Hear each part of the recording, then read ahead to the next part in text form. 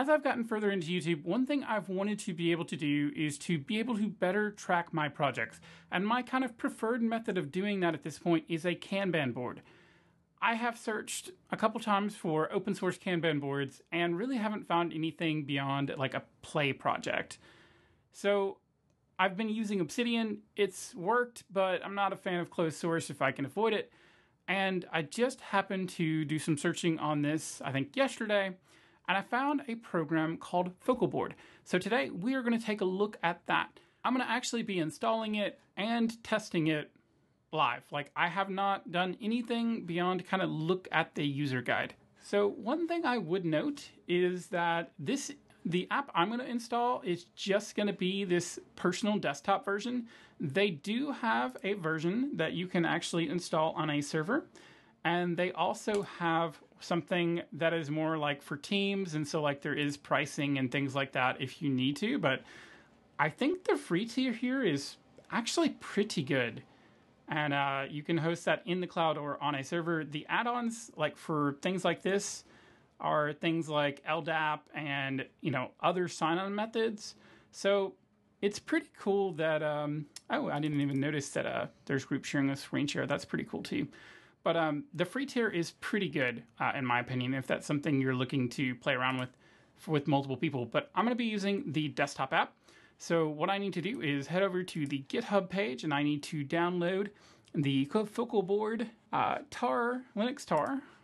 I was seeing Win, and I was like, why? That doesn't make any sense. But let's go ahead, and we'll get the... here we go. I was looking at the first one, and it just wasn't making any sense as to why I wasn't there. But here we go. So we want to get the Focalboard Linux tar GZ right here. We're going to download that, and we'll go ahead and pull that folder up. I didn't want to pull it up that way, but that's okay. And so here, I'm going to go on ahead and copy this Focalboard over to here. And we're going to then close this tab. And all we need to do from here is we just need to unpack the archive and open the Focalboard app from within the Focalboard app folder. So let's go ahead and extract this. You can obviously go into your terminal and do it that way, but since most people are probably going to be using the GUI, I figured I'd do it that way. So we have the Focalboard app, and let's see if we can go ahead and launch this. Properties, permissions, it is executable. So let's try to run this and see what happens. That's a good sign.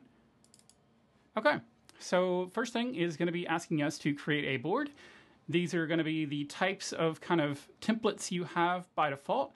I'm going to create project tasks, and let's see if there's anything better for what we're going to try to do. I don't think so. So let's use this template. So we have not started, in progress, we have blocked, we have completed, and we have archived. And if I wanted to add things, I could add another row and have it be something else. This is a progress tracker, and you can get different views of this. We can also look at project priorities, or we can look at task calendars. And so we can see where these are scheduled, similar in the way to something like Notion. But let's take a look at, just for example, this identify dependencies. Let's see what this has. So again, very much like Notion, in that you have kind of a checklist and description. This is not quite what I want to do. So let's say we're going to start a new project, and we're going to start a video about, let's call this Focalboard video. And the progress is, we're going to go in progress. And priority is high because it's supposed to be out tomorrow. The assignee we will make, I think I can just type maybe. I'll have to figure out where I can actually create an assignee. Due date, we're going to make that tomorrow. Created by. Oh, it's doing that. And then we can come down here, and we can also add properties. Any properties that we add here, I believe, are for everything on the board. So I could add something like media or a thumbnail or something like that. But I can also come down here and start adding content. And we can do text, images, dividers, and checkboxes. So let's say we have a checkbox.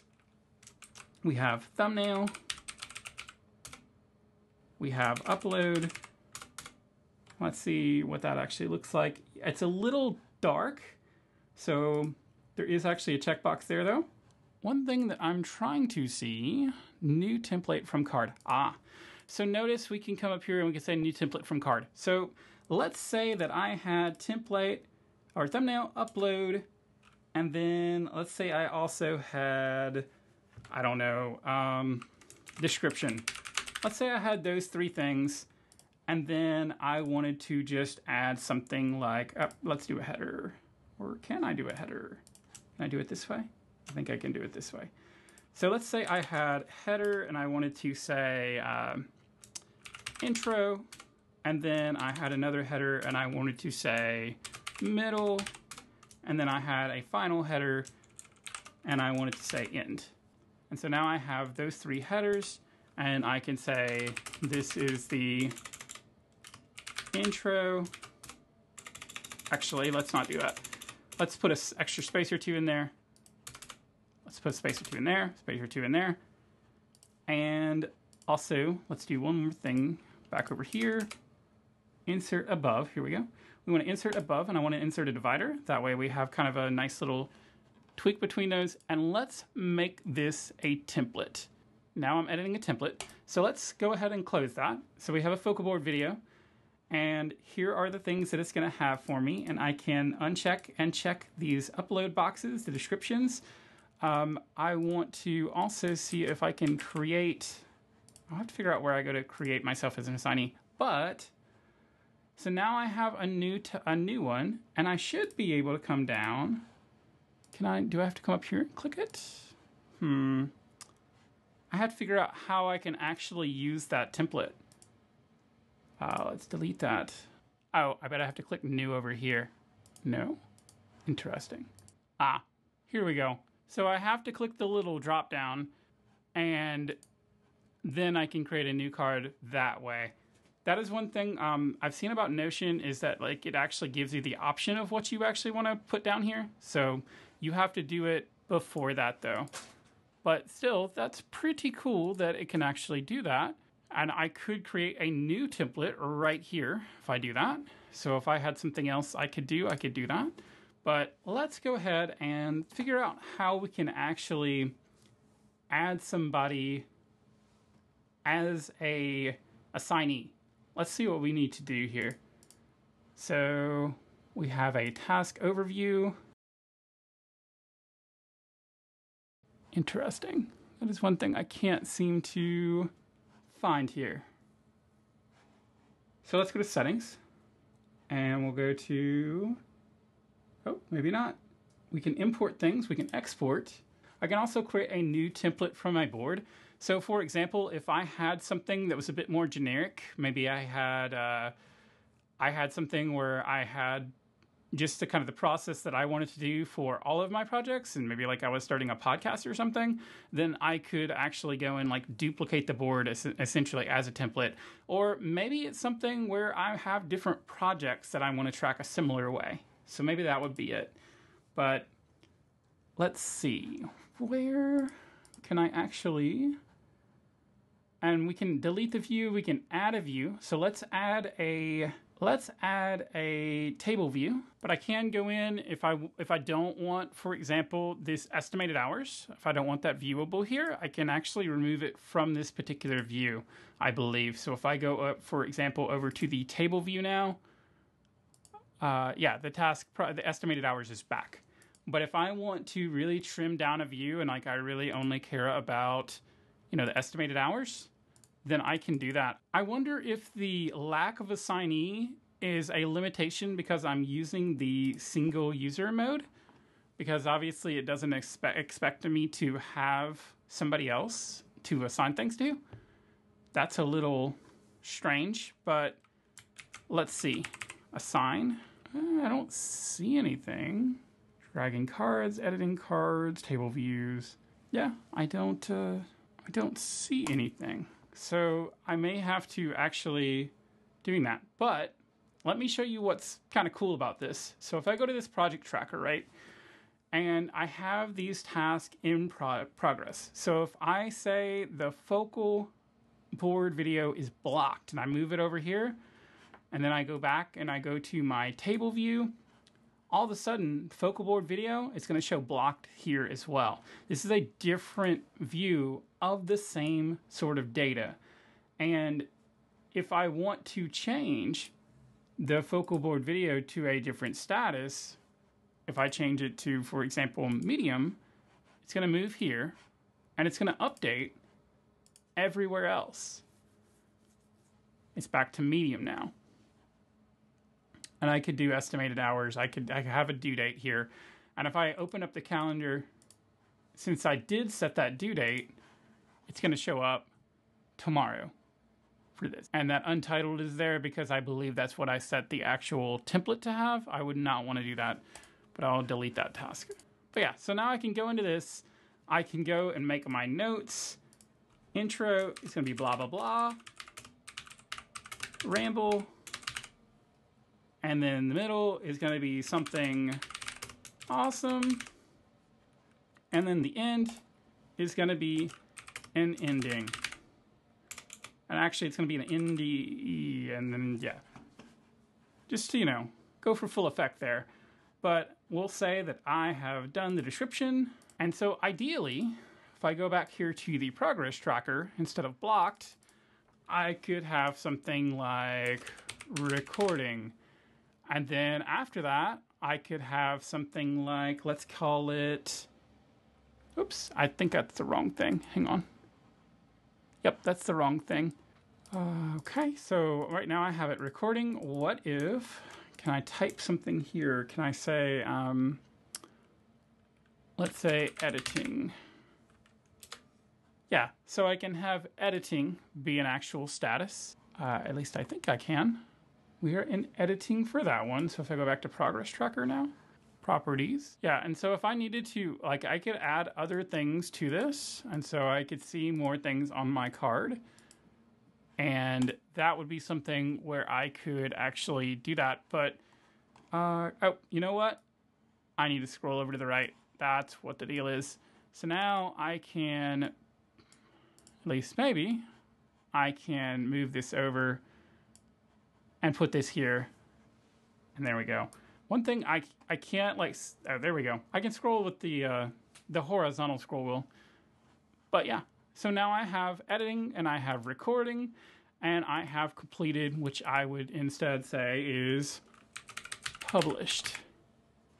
So I could have this and move this back and forth. If I wanted to have a bunch of notes about this, then I can go in and I can add more notes. I can add pictures, as you saw here, because I could do insert, and I could insert an image or a checkbox divider text.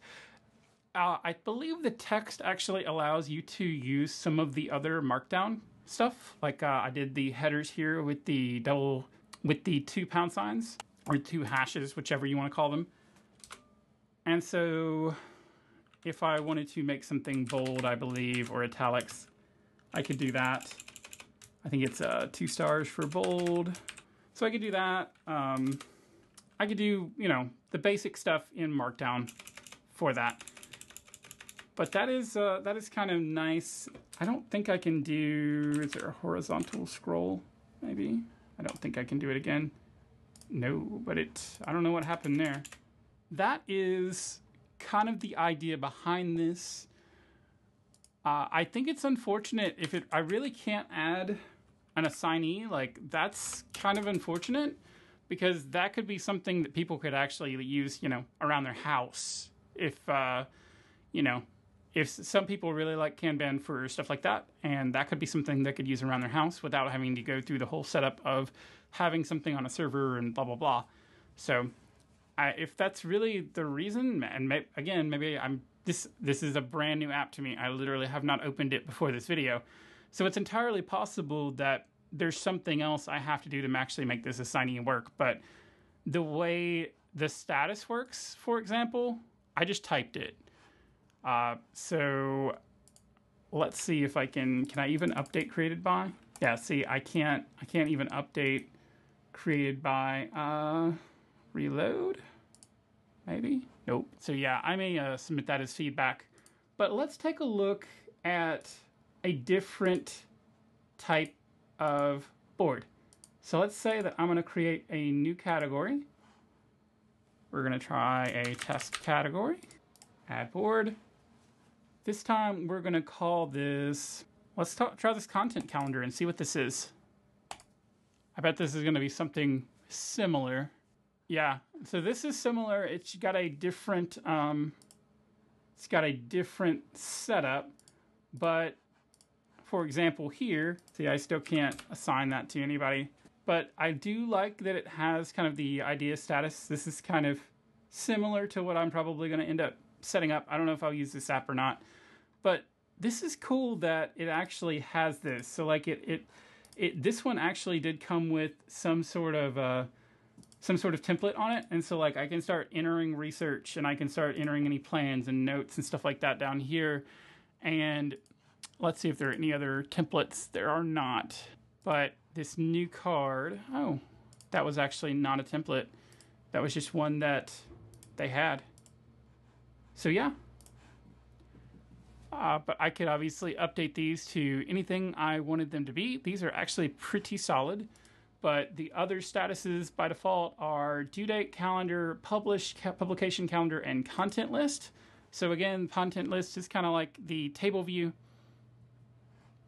and the publication date, the due date, and all this, those are just like normal. So I'll take a look before I actually publish this and see if I can tell if the person thing is just a glitch that I'm having, or if that's actually intended to work that way. The other thing that I would say is it would be really nice if I could configure who these were created by in case I do want to upload this to a server. You can archive, or rather you can export and actually push this data into a server. And so that would be a little awkward to have it be single user if you're pushing this data to a server. Also, the same thing for assigned. Like, it would be really nice if I could actually go assign to people, even if they aren't necessarily reacting to it. Because it may be something where I've assigned a task to somebody else, but this is really just keeping track of it on my end. Anyway, this is Focalboard. I am going to be playing around with it a little bit more and just see if this is going to be a good fit for me. I like that the file is local, and I like that it is open source. I am not as big of a fan of the fact that it seems to be a somewhat proprietary format. If one note that I saw here, let's switch back to the screen for just a second. So you can export and archive all your boards from this settings menu, right? This is handy to quickly back up snapshots or transfer them to different installations. For example, from a personal desktop to a server install, right? That's smart. But then it says, note, the archive does not currently include image and file attachments, such as image is included in a card. So that could be a kind of a bummer if this is something that you're looking to, play around with personally and then kind of push to a server, home lab or something. So that could be something to watch out for, though. Ultimately, though, I think the app's a pretty cool little idea. I'm going to be looking forward to seeing how it develops. And if there's something else that I spot that I find really cool about it, I'll probably make another video about it. So thanks for watching. Have a great day, and I will see you next time.